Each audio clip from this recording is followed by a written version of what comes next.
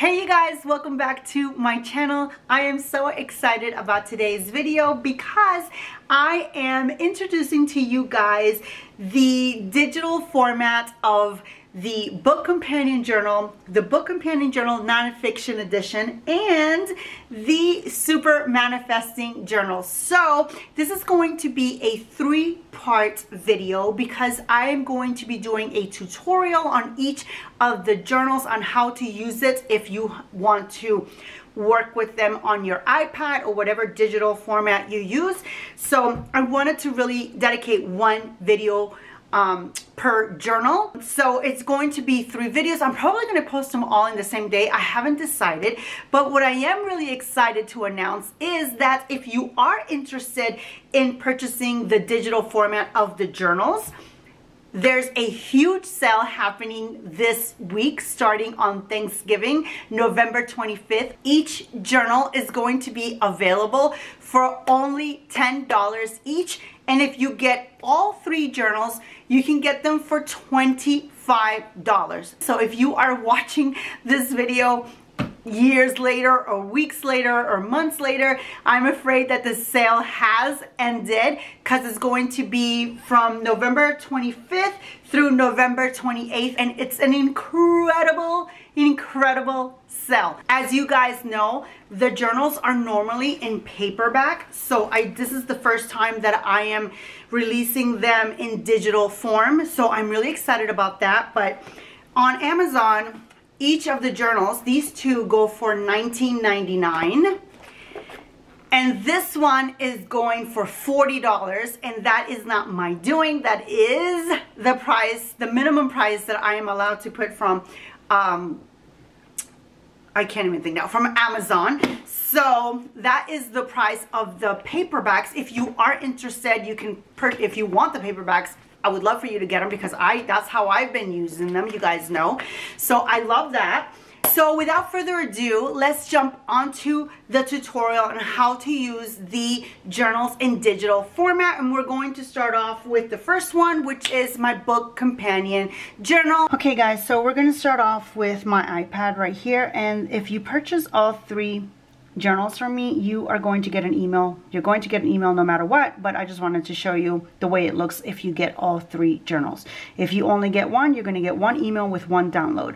I am using my iPad and I am using GoodNotes to work within. If you don't have an app that you can work within PDFs, then the PDF is not going to work. Well, it's going to work, but you're not going to be able to write in it. So the whole point is that you have an app that you can work within your program so that you can open a PDF. So we're going to go to my book companion journal. It's going to say congratulations. You click on the photo and then you go here to the little icon on top. Oops. Delete. And you're going to open in GoodNotes. I already have another one in there. Obviously I was working within it. So we're going to import it as a new document. Import to document. And it's going to open, and this is the way your document is going to look. Oops, let's go back up here. GoodNotes is really cool, and it's only like $9.99, and it was well worth it because I absolutely love using it. So this is the way the journal is going to look once you get it. If you hit that little icon up here, you get a full view of all the pages that you are able to now work within. I am not showing you how to use GoodNotes. I am not an expert on GoodNotes. I just started using it and I really enjoy it and love it, but I'm using it for fun. But I am going to start using it to document a few things within the journal because I did find that I really enjoy using the digital form. So let me just show you a couple little things within the journal. Let's go back here and let's start off with the first page, which is the memory journal for, we're going to, is it on my writing yet or not yet? You're going to hit this little icon up there for you to start writing. You can go here and select whatever color you want. I'm just going to use pink just for fun. And then I'm going to start writing. So it says the title of the book. I'm just going to pick one of my last books. And then obviously I am the author. You can also type. You don't have to. You can go here and select the font that you want, and you can actually type instead of write. But I actually prefer writing. That's the whole point of this journal for me, is actually writing, and I don't get to lose that from paperback to digital. I still get to write in it. So that's something that I really, really like about using the pen and the writing feature.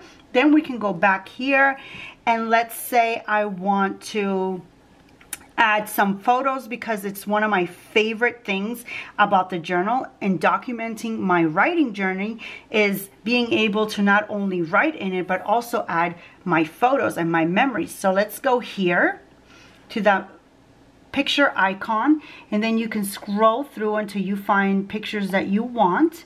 And let's see, I'm just going to pick one, and let's say this is the one I want to remember.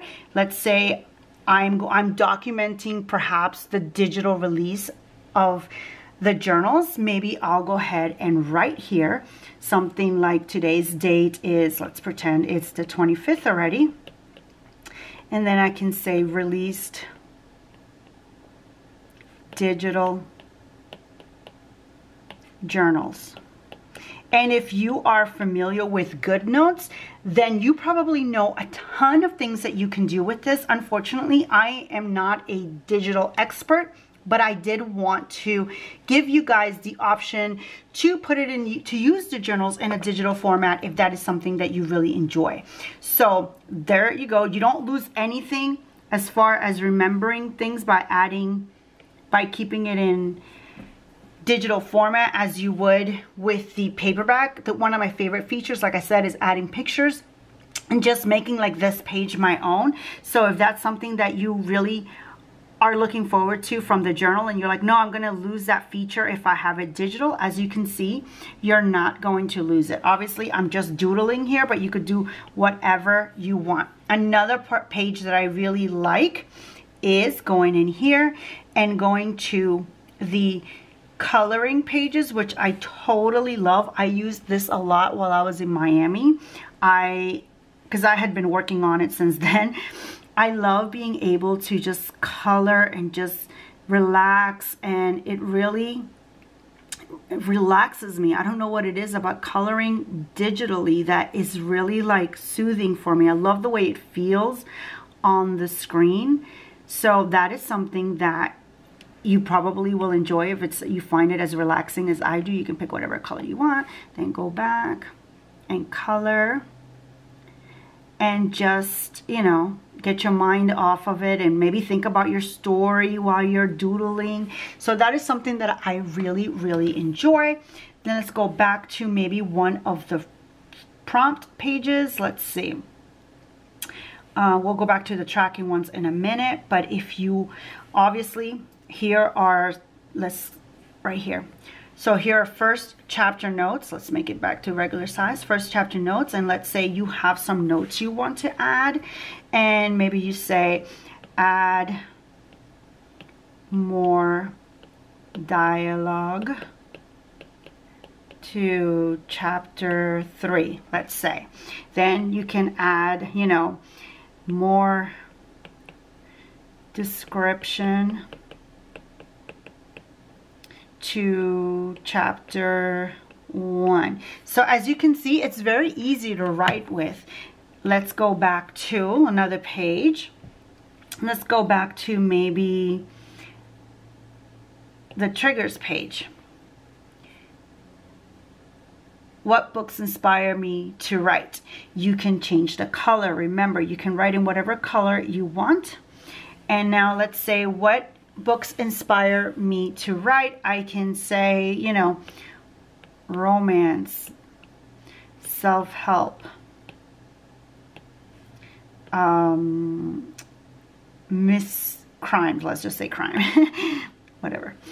Crime, whatever inspires you, you know, or you can actually name the books that inspire you to write. My point is here is that you can actually write in it, and it's just as relaxing and just as inspiring as the paperback.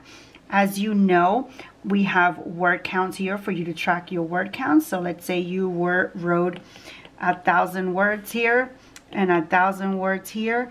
Now you've written 2,000, then you write another 2,000. Now you've written another 1,000. I mean, now you've written 3,000.